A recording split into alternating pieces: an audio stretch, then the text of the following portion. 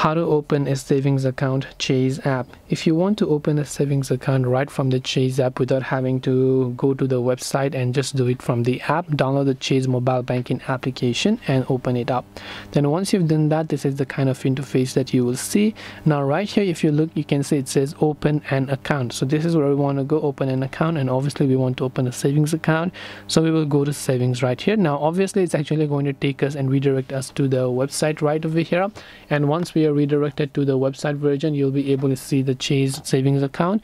Then tap on open now option. You will need to fill out your personal and legal information in here, and once you've filled out all the information that they require, so you will need a social security number, driver's license or your state ID to create a bank account. Then are you an existing customer? No. And we'll tap on get started. It will ask us to fill us all of this form, so make sure to fill the form accordingly and tap on the next option and fill other legal details, and then just follow the on-screen instructions to finish creating your Chase bank account. This way you can create savings account from Chase app. Hope this video is helpful. If you have got any more questions, queries or doubts, feel free to also leave them down in the comment section below. Thank you very much for watching till the end, and see you soon in the next video.